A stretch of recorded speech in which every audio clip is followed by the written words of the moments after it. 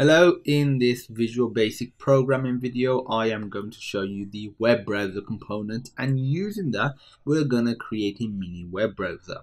So the web browser component is, well, let me just drag it on. So if you drag it on, it actually fills the entire window. You might not want that. So to eliminate that, what I would recommend is adding a group box. If you don't know what a group box is, feel free to check out that video once you've taken a look. I'll be waiting right here. Now if you add the web browser to the group box, and if we select the group box and resize it, it resizes the web browser as well. Okay, so that's pretty cool. So let's just position this right here like so.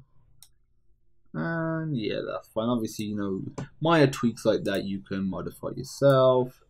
And let's select the group box. In the properties, where it says group box 1, we're actually going to remove that, not have anything there. We don't want any text like that. And if we were to select this, and that's not what I want, we go to properties. From here, if you just basic properties we can set like the default URL. So I'm just going to set it to HTTPS. I'll set it to my website, so sonarsystems.co.uk. Okay, so other properties are you can change here as well. Let's just leave it as it like this, and let's see what we get.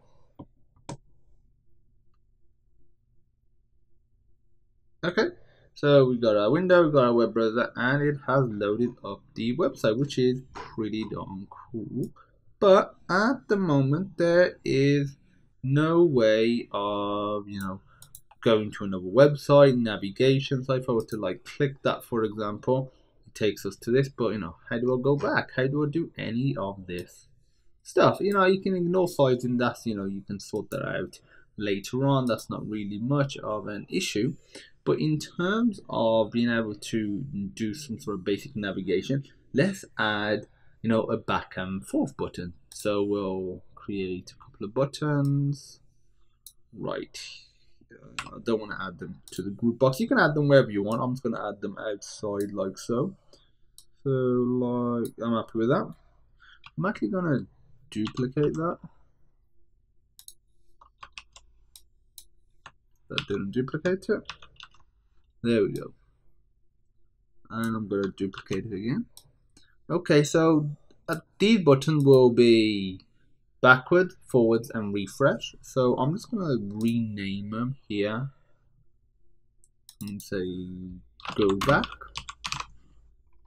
I'm also going to change the actual name that we'll refer to it in the code. So btn back, I'll call this btn forward, and I'll change the actual text in there as well to forward. So btn forward, and this will be go forward.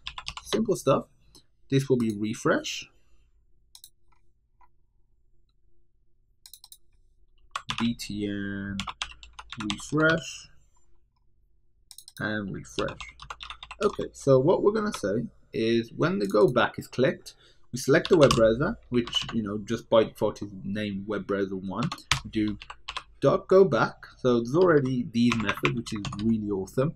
For go home, I'm going to leave that as an extra task for you to add that button. So go back, and that's it. And now if we do the same for go forward, web browser 1 .go forward, and let's do it for refresh as well. So web browser 1 .refresh. Now if we run it, let it load up, it's loading. And if I were to click on, let's say if I click on this, it will take us to the Sonar Learning website.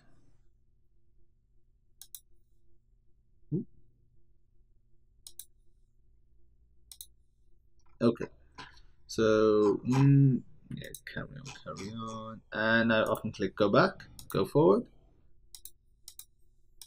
Yeah. Obviously certain stuff will not be supported, and if I go back, I can click refresh and it reloads the web page. Okay, so that's pretty darn cool.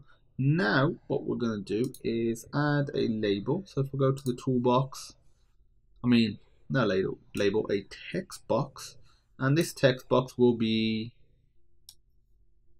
you can type a URL and click go. So let's create a button as well, and I will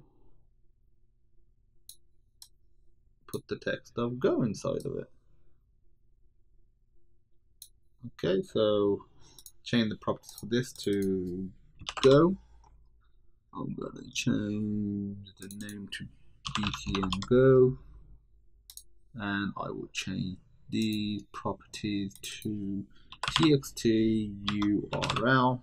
And based on that URL, what we'll do is when this button is clicked, we'll do WebBrowser1 dot, and to actually go to a certain URL, you go to navigate, and in here you specify the actual URL. So we can just get the URL and we'll put it in a separate variable. So we'll put dim URL as string, and this equals txt URL dot text. And in here we'll put URL. Now if I run it, let it all load up. This is loaded up. And now let's say if I type in youtube.com, click go. Now YouTube has loaded up. Type in google.co.uk, and that's loaded up now. And I can click go back and refresh as well. Okay, so that's really cool. Now what I want you to do as an extra task is this. One, this URL text box does not get updated. So if I click on this video, for example, it's still got the old URL, whatever the URL that was last put in here. So it has no updating feature. So I want you to update that. You can get that property from the web browser. And the other thing I want you to do is, where else? Maybe look into the home button. Look into doing some sort of bookmark feature, and from there just add other common web browser functionality. Try and even look at tabs. So that's it for this video. Thank you for watching. If you have any questions, feel free to reach out, and I'll look forward to seeing you in the next programming tutorial.